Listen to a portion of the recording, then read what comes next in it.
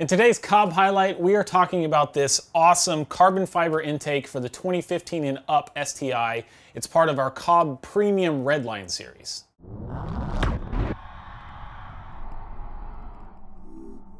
This intake is something that our hard parts team has been working on for a while, and I've been really excited to see all the stuff going on behind the scenes, and I'm even more excited that I can actually show it to you now. So I'm gonna break down all the little components and kind of give you an inside look as to what makes it such a cool intake.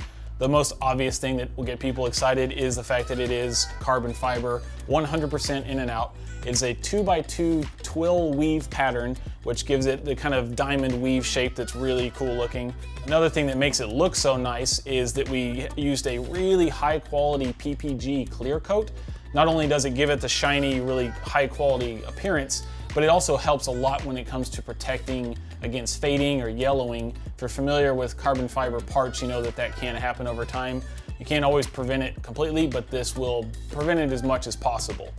The next part I want to focus on that's really subtle but adds a lot of quality when you think about it and look at them in detail are these adapter plates. They are billet aluminum that have been anodized black.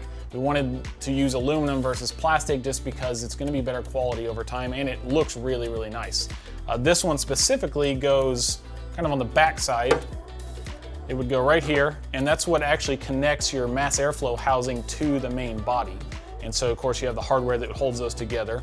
And then the other similar looking or similarly built plate goes on the front side here, which I guess you could call it the front, but it's on the side where the fender is. And there's this opening that has the kind of a grate here, like a honeycomb filter. That's optional. You can either put this plate on or take it off. It's really up to you whether you want it to be fully sealed or open. The main reason you would leave it open is you get more of that cool bypass valve or the turbo spooling noise. Even on the stock bypass valve, we noticed a difference. As far as the tuning and the performance, it doesn't really change whether it's on or off, so it's just a personal preference thing. Some people really like that sound and some people think it's kind of annoying, so we leave it up to you, but the quality of these adapters is really, really high quality.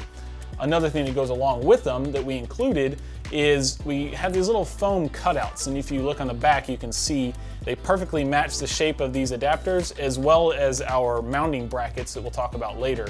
The reason we included them is one, it helps just to seal, especially on the back side, circular one, but it also cuts down on rattling and just little annoying sounds, and it helps to kind of protect the clear coat that's on the carbon fiber since you do have these hard metallic components. We've also got a brand new filter for this intake. It has the good old COBB logo on the front and made in the US of A. It is specific to this intake housing. It's 35% larger than the SF intake filter, so you get 35% more SFs, I guess. Speaking of airflow, the only part that actually transfers 100% over from the previous intake is this MAF housing, but that's actually a good thing. It still has the velocity stack design with the airflow straighteners, so you get really consistent readings on your sensor. But that also means that our current off-the-shelf maps and future updates that use the same intake as before, and if you have a custom tune using our previous intake, is going to work without having to change anything. It's probably still a good idea to send a data log to your Pro Tuner if you have a custom map, but on the dyno we've tested them and we get really consistent results. The last thing I want to talk about is actually one of my favorite things about the design of the intake. Our engineering team really simplified the process of installing and uninstalling the part. The whole intake is basically one piece that can go in and out of the car together.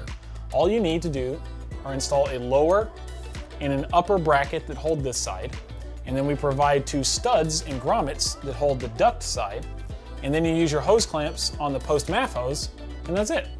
Sometimes you'll either need to or just want to remove your intake while working under the hood. Step 1, unbolt the upper mounting bracket and slide it off the stud. Step 2, loosen the hose clamp from the post-MAF hose to the turbo inlet hose.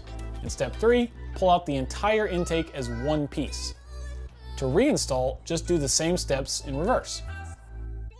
So to recap, we've got incredibly easy installation, super high quality components all throughout, excellent sound and performance, plus this thing just looks really, really good. So you combine all that together and the COBB Redline intake is one of the coolest parts that you can put on a 2015 Plus STI.